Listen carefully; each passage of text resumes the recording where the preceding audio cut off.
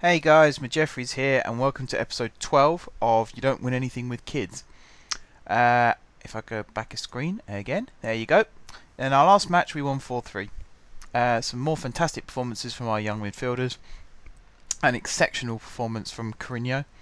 However, there were a couple of injuries, and I'm sure our news screen coming up will tell us the extent of those injuries. I'm trying to remember who it was that went off. Cartwright went off, that's right. Jones also went off. And I think it was Bobo who went off. So we'll have a little look and see what happened. My offer for Andrade was accepted, but you can see further up that he's chosen to join Wimbledon, so we'll completely ignore him. Quintaka has rejected a new deal. I am hoping that promotion will change their minds on that one though. Dominguez plays for Hartlepool. Well, that's fantastic for him. There's us beating them again. Carino, Francois, Huntingdon. Cartwright is out for between 12 days and 2 weeks with a twisted knee. They are painful. That's it, actually. We got away with the other injuries, which is good. We got lucky. Actually, I think Jones was the last match. The match before the one just now, so I don't know why I brought him up. Anyway. Not the point. Skip through as much of this as we can, as quick as we can. Something I'm thinking of doing after maybe the next match. We'll see who's coming up in the next match actually before I decide how I'm going to do this. But what I'm thinking is after the FA Trophy round, but that's all the way down there. So I think we'll do maybe this next game against Bishop Stortford, and then I'll skip the Dorchester match. I won't film it, and then we'll do the Concord Rangers game at home. I'd much rather do home matches. Away matches can be exciting, but home you've got the crowd behind you and things like that. So yeah, plus Concord Rangers, I believe they've only just been promoted into this level of football. They've got a PE teacher, I think, as their manager. They've actually got a really good team. I'm quite impressed with the quality of their team. Like I said a few episodes ago, I did a few test career modes before I started this series, and Concord Rangers was one of the teams I chose, and I was actually top of the table with them at the point that I decided to start doing this. So yeah, there's definitely potential in there. Maybe not enough for me to actually sign any of their players, but there's definitely some potential in there. But anyway, I'm doing my usual trick and gassing. Carino rejects new 1-year deal. That's quite worrying, considering how good he's played recently. But then he's got a 2-year deal, so he's saying that the squad isn't strong enough, but I think he'll change his mind. Francois, I have the same opinion. I mean, he's just played in a match against, well, a match with them, I should say. He knows how good his team is. He's in training with them on a daily basis as well. So maybe a bit harsh for him to say that, particularly if it comes out in the public domain, which hopefully it didn't. So yet again, I'm gassing. Johnston has rejected a new deal. It might be not so bad actually. I mean, okay, he scored on his debut, and I might be being a bit harsh, but he did cost us a goal with a horrific mistake. So at this point, he's still on probation. He could end up being sold at the end of the season.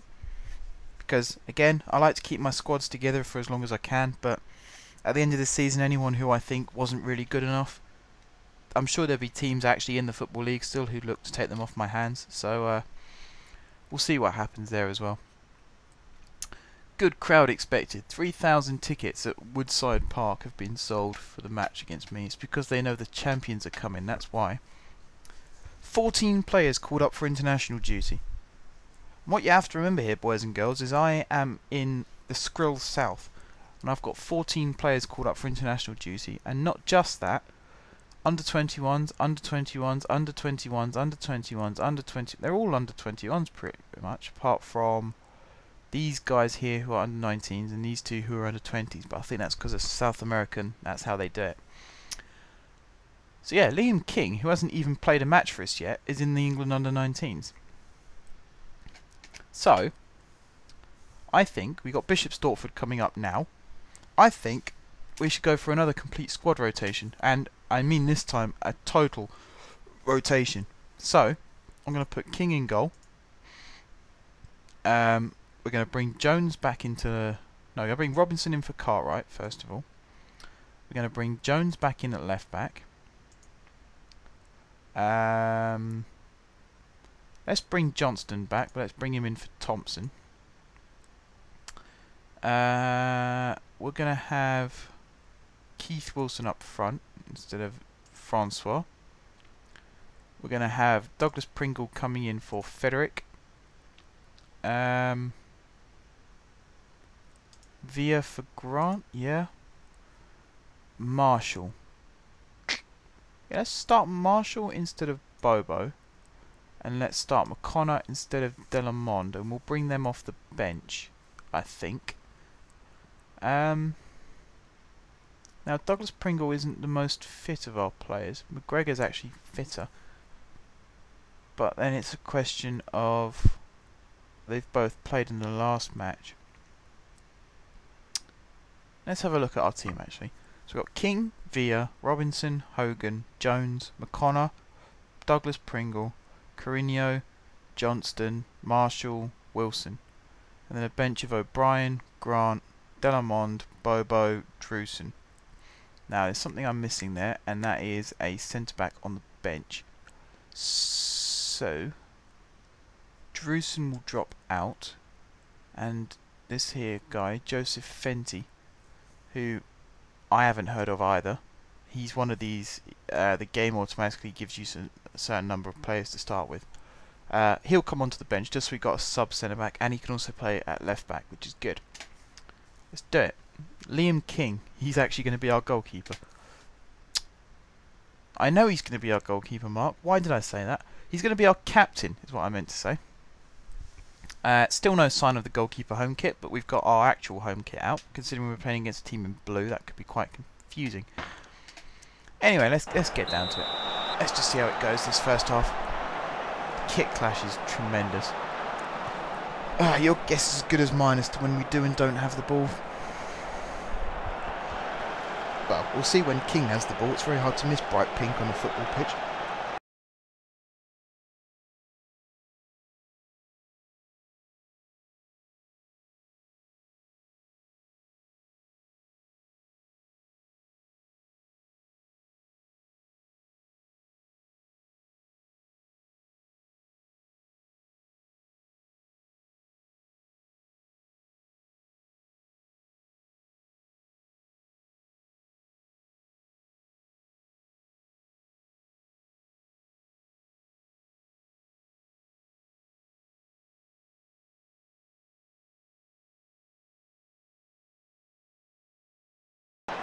Who's that? Douglas Pringle's chased it down. He finds Villa, who's in a lot of space. He picks out Carino, who's also in a lot of space, and has the trickery to get past his man. Couldn't manage it that time, but comes back to Villa, who passes it into McConnor. He holds his man off well, picks out Douglas Pringle. I'm not really sure why he decided to pass it that way, but Villa's managed to recover it. That's a good ball. Wilson. Oh, okay, that was close. That was close. Right, Villa with the corner. Wilson's head. Oh dear.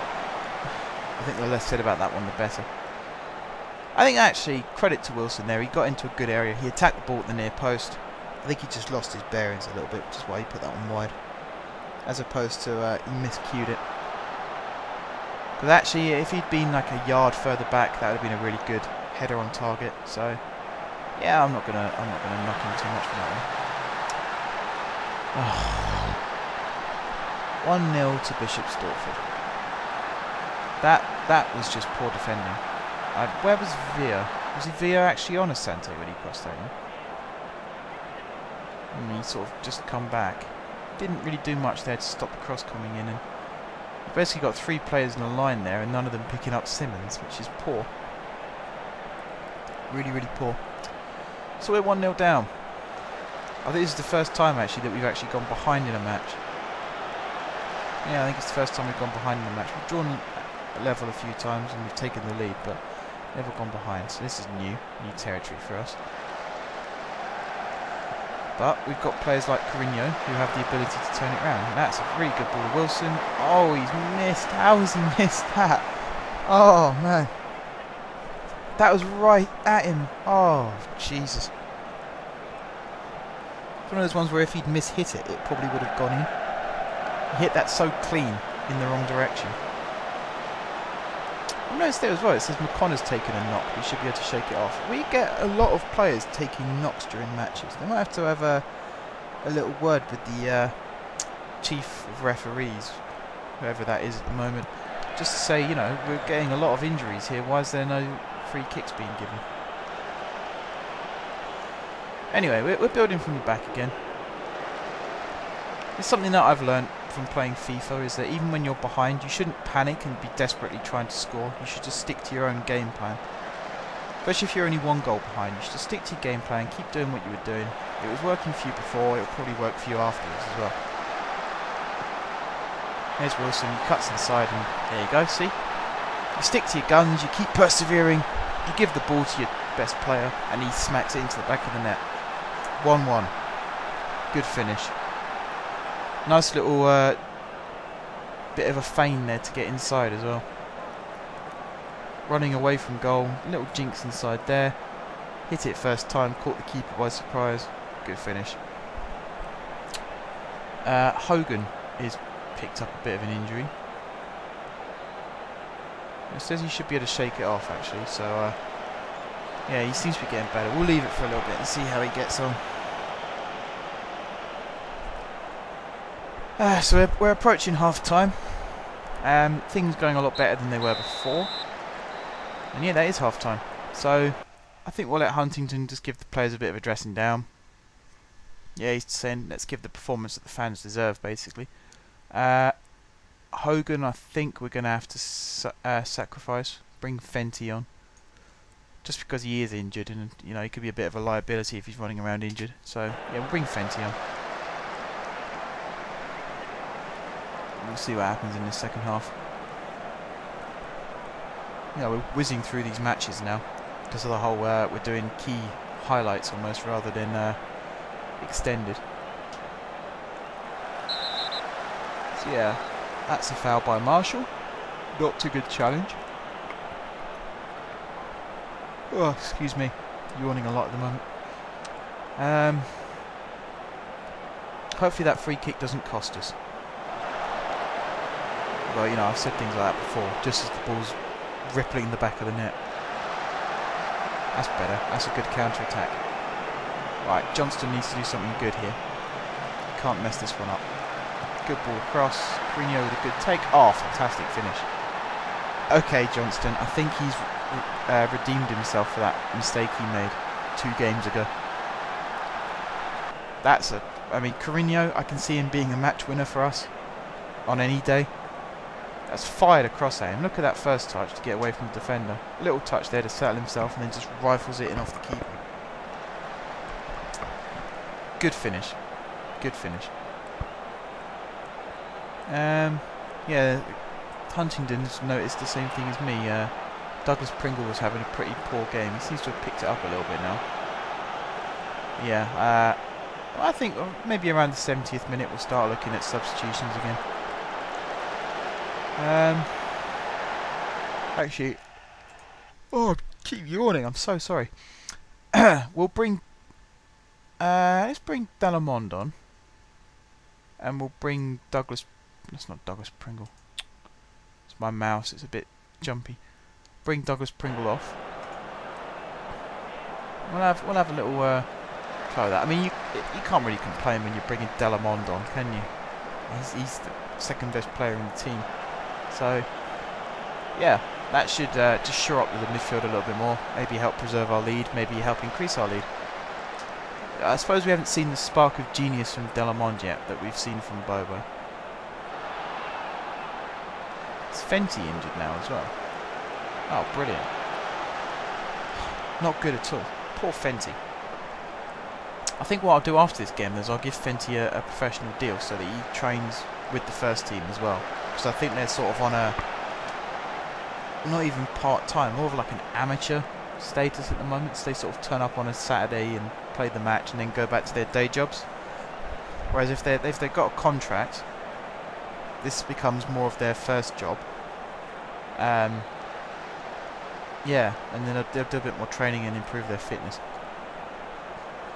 That's what we got. We've got a minute and a bit left. We've now got 4 minutes of injury time. We've got a corner as well, which is always good to see. Oh, McConnell kicks it straight at the defender there. That's unlucky, actually. We've got Marshall with the throw. Delamond in acres of space. Marshall's in acres of space. That's a poor cross from Marshall though.